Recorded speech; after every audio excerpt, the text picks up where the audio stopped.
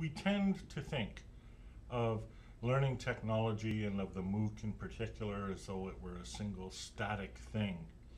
But in fact, the MOOC is part of an ecosystem. Learning is part of an ecosystem. I'm Stephen Downs, and today I'm going to take you through the powers of, well, not 10, as in Ray Eames's 1997 film, or 1977 film, but powers of 2 to the whatever that work pretty well with MOOCs and with education in general. We're going to begin with 2000. 2000 is the size of the first MOOC. The MOOC that George Siemens and I created, it's the size of a small town. It's the size of a group of people getting together, too many to know everyone individually, but enough that we can create something like a network and create something where interactivity and participation created more than just a course, but rather an event, something to be remembered. That first MOOC was the first of a series of MOOCs, and we did a number of MOOCs, and over the years attracted more than 20,000 people together. We did MOOCs on personal learning, we did MOOCs on knowledge, we did MOOCs on change in education, and as well, the original MOOC was followed by Jim Groom's DS-106, by Inga DeWard's Mobile Learning MOOC, and by other MOOCs that were created again pretty much in the same connectivist model, creating a network the way George and I began. We jump up another power of 10 to 200,000. And that's more or less the number that was attracted to the first X-MOOC.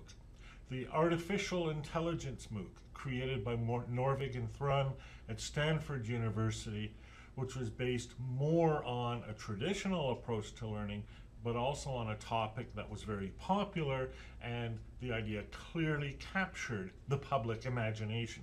People flocked to this MOOC, people flocked to other MOOCs following.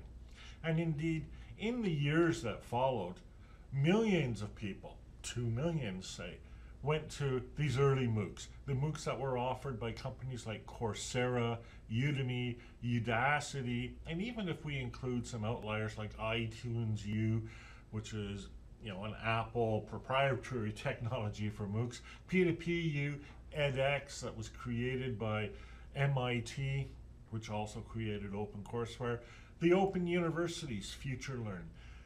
All of these institutions, all of these MOOCs captured the imagination. They ended up with Time declaring 2012 the year of the MOOC. And from my perspective, it really looked like, at the time, and I still think so today, the concept of open online education had taken off.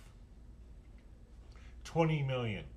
The size of a small nation, or maybe the quarter of the size of a larger nation. The idea of the national MOOC strategy. We began, after this initial flurry of activity in companies, to see nations as a whole, organizations as a whole, things like the Commonwealth of Learning, the Organisation Internationale de la Francophonie, and others, creating a national MOOC strategy to bring open online education to people. It is again a concept that captured people's imagination. 200 million. The overall impact of MOOC, the overall impact of what open online learning can do for an entire culture. I've been privileged over the years to work a lot with my colleagues in the Spanish-speaking world, in the Portuguese-speaking world of Latin America, and we see a connection between the creation of open online learning, the approach where people are able to take control of their own learning and manage their learning for themselves, and the history in these cultures of the idea of education as personal empowerment, education indeed even as a form of liberation. We think back to the writing of people like Paulo Freire or even Ivan Illich, and we see the MOOC as creating the online version of this new kind of pedagogy of liberation. 2 billion. the MOOC world, the online world, the picture where we see that the MOOC is more than just this thing that is a course that is online. What you see represented there is all of the different disciplines that have a representation in academic journals.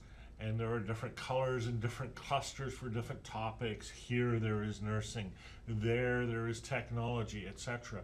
And the lines you see in between connecting these dots are actual citations from one journal to another journal. And we see that there aren't separate domains of knowledge. There isn't a hierarchy of knowledge. There isn't a foundation.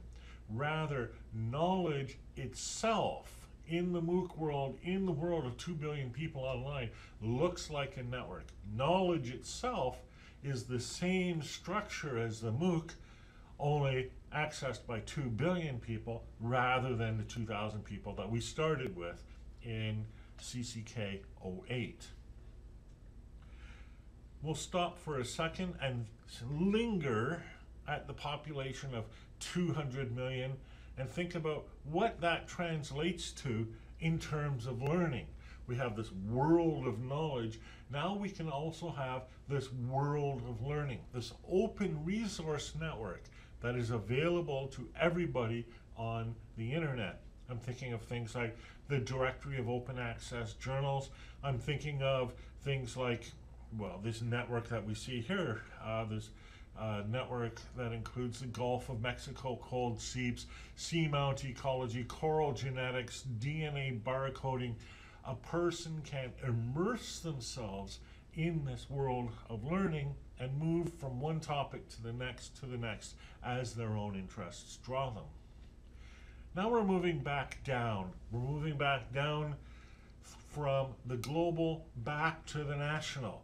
And now, instead of simply a national MOOC strategy, we're thinking of the MOOC as open online learning. And open online learning at the national level means things like national repositories, national initiatives to make open educational resources and other learning resources available to people on a national scale to be used to support their own learning however they wish. Bringing it down another power of 10. We have maybe at the city-wide level, the 2 million wide level, individual collections and individual systems, a collection of specific learning activities, say. The use of learning record stores to hold activity reports that a community or a group of people have undertaken, summaries and results, learning data, learning analytics, drawing on millions of records from millions of users in order to create an interactive, reactive, and sometimes predictive system. Moving down even further, now we get into the area of personal learning analytics, the idea of the quantified self producing hundreds of thousands of data points and using these data points to provide interventions, if you will, provide resources to adapt educational technology, to provide the learner with a dashboard of what their activities are, what their results are, what do they know, how do they know, and what can they learn or what can they draw from the rest of the community in order to improve their performance. Let's bring it down another level. 20,000, the size maybe of a community of practice, perhaps people working in OERs, perhaps people working in physics or geography or beekeeping or whatever. The community of practice is the place where people working with a discipline get together, exchange comments, exchange resources, share stories, think about what works, what doesn't work, build on their own base of knowledge and contribute to the community base of knowledge. Let's bring it back down even further. 2,000 people, the size of a town, the synchronous live on-air event, the MOOC webinar, the sort of talks that we gave yesterday and the day before and the day before. The event that can have an audience but is also small enough and personal enough that a small group of people, well, 2,000 people is small in this world, can get something from it. Moving down further, 200, more or less Dunbar's number. The actual number that's cited very often is 150. 200 is the number that distinguishes between a group of people where everybody knows everybody else, where you can have a common identity, a shared purpose and all of that, and a network of people where people don't necessarily know each other, where people are working on their own agenda, where the focus has to be on interaction and communication, negotiation, cooperation, rather than collaboration of purpose. The MOOC, people ask me sometimes, what size should a MOOC be? I give them Dunbar's number and I say it needs to be more than just a group of people. It needs to be a network of people. Let's bring it on down. 20, linked data. Your world of work, your world of the home life. Data the size of your car, perhaps, or the size of your car and a few other cars around you. Linked data. The creation of your own personal network, your own personal world, the people you know, the things you read, whatever you talk about. The personal graph, bringing it down further. You and a friend, your personal learning network, your direct one-to-one relations you have with other people, the connection that you have with an online resource, Facebook, Twitter, Ning, the writing that you do, the art that you create with them, the library that you may have of the things that they've written, the things that they've created, the basis of a connectivist view of the world.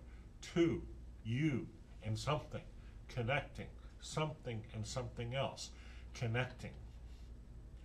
0.2, the size of a hand, something less than a connection, something less than a course or a world. The interface, the way you interact with this world, the thing that's right in front of you, the pattern of the moment, the way you measure distances, the way you pick out data from the environment, see what's important, plot a route on a map.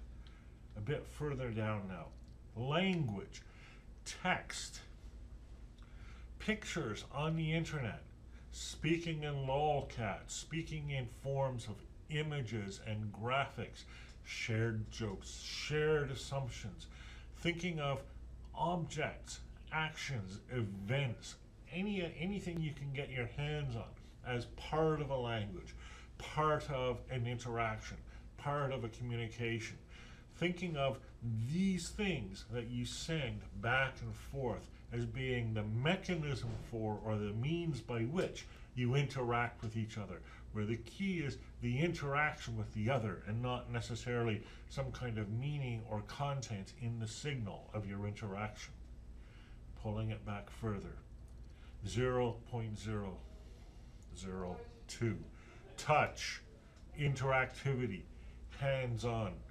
This is a picture of the NeuroTouch simulator that we have here at NRC connected to our LPSS system. The point here isn't the symbolic, isn't the visual, isn't the textual. It's actually putting our hands on authentic devices and doing the very same physical actions with the very same resistance and weight that an actual neurosurgeon would experience during the performance of an actual operation. Touch, the beginning of interaction. Take it down further, 0.0002, the neural network, the brain. Again, an interactive network of individual entities. It looks like the structure of the MOOC.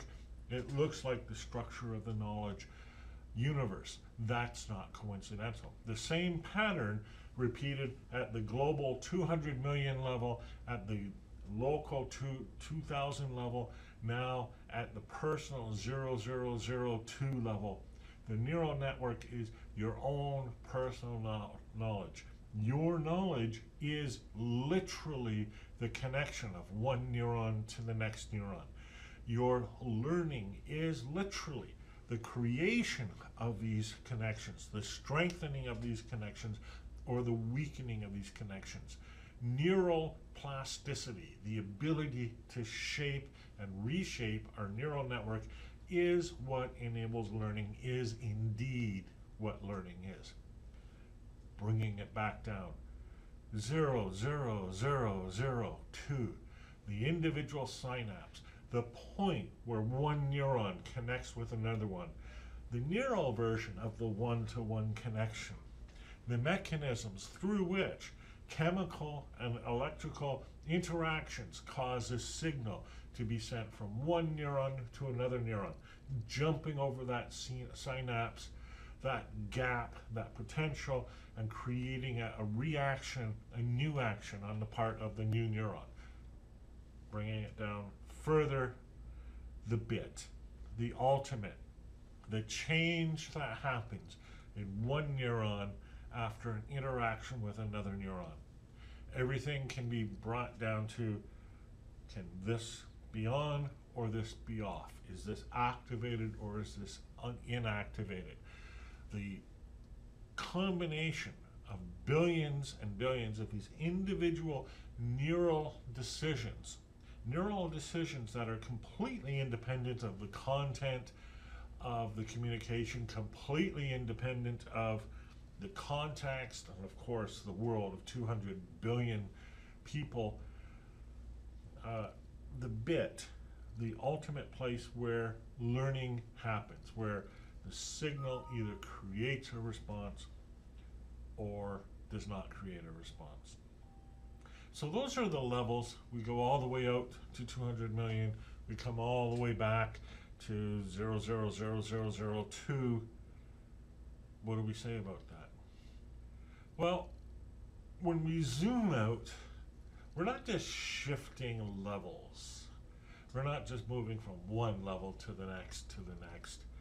Each time we zoom out, indeed each time we zoom in, we're increasing the area of complexity. If we just think of learning at the 2,000 level, 2,000 people in a course, or the online interaction that we have, that's one thing. But now when we start thinking about the next level, and the next level, and the next level, we're increasing dramatically the complexity of the ecosystem, the complexity of the environment in which we're working, because we're looking at things interacting not just on the one level, but on the multiple levels. These levels are really one network connecting with another network, connecting with another network.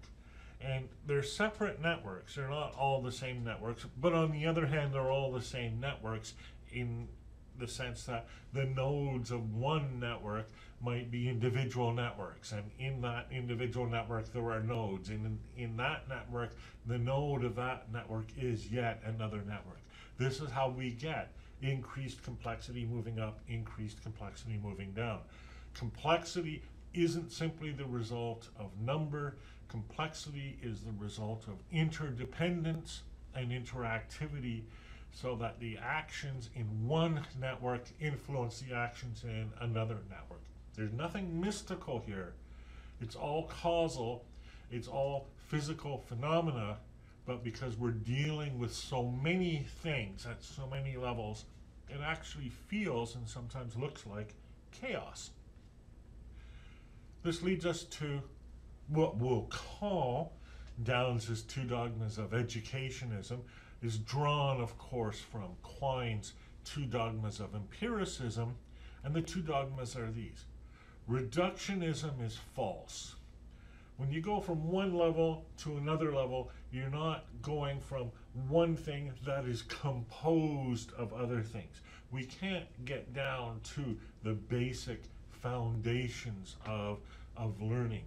At every step, it's a network. At every step, it's complex, interactive, and consequently, as well, there isn't what we might call this analytic-synthetic distinction.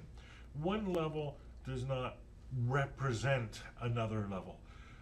The activities in one level are not composed of competencies, say, that are expressed at another level. Each level is, in a sense, independent. Each level functions on its own, and the relationship between one and the other is the relationship between these different networks. But if it's not a relationship of composition, and if it's not a relationship of representation, then what is the relationship of one of these networks with another, one level to another? The answer is the basis of cognition. If you're moving from a lower level to a higher level, this is the phenomenon of emergence. The idea here is that a pattern in the lower level is perceived as an entity in the higher level. Emergence, for example, is when you look at a video screen and see a picture of Richard Nixon. Really, it's just a bunch of dots, but at the higher level, it's Richard Nixon, a single node. The same relation works the other way, and the inverse of emergence is recognition. When you are at the higher level, if you are a person and you are looking at a bunch of dots, the process is one of recognition. You look at the dots and you recognize Richard Nixon. How does that happen? It is not that there is a representation of Richard Nixon or anything like that. Rather, the phenomena that are presented to you at one level result in the activation of a particular set of connections at the other level. This recognition of phenomena through partial presentation of perceptual data allows us to categorize, it allows us to think of kinds of things on the basis of recognition. If you think about it, you look at something in the world, you see a patch of orange, you think, tiger. That, tiger is spreading activation in your neural net. That's you recognizing a phenomenon in the world. Of course, I said levels, one level, another level, but of course, the world is not composed of levels. That's just an order we've put on it. The world is far more complex than that. The world is levels, the world is clusters, the world is crazy interacting networks that are sort of big, sort of small. You can think of the world, if you look at this network here, the public transport infrastructure, the city transport infrastructure, a driving sharing service, your own car and everything related to your own car, the street map, the city map, breaking down into cities, breaking down into townships, breaking down into health districts, whatever. It's all the levels are meshed, interactive, and not organized in neat boundaries the way we like to. So, and all of these networks interact with each other through this process of emergence and recognition, the emergence of characteristic phenomena, the recognition of these phenomena by our perceptual system. That's the ecosystem that we're thinking about and that we're talking about in MOOCs. That is why in MOOCs, learning isn't simply taking some sort of representational content and transferring it to other people. That is why in MOOCs, you don't begin with a foundational idea and then work through a series of steps to reach some kind of facts or knowledge. It's because the world isn't structured that way. The world doesn't work that way. And if we want our educational system to be successful, then we want to think about the world as it is and work with the world as it is, and not the way we think that it must be, should be, or ought to be. I'm Stephen Downs. I hope you've enjoyed this presentation. It was part of the Personal Learning MOOC. This is March the 10th, 2016, and I thank you.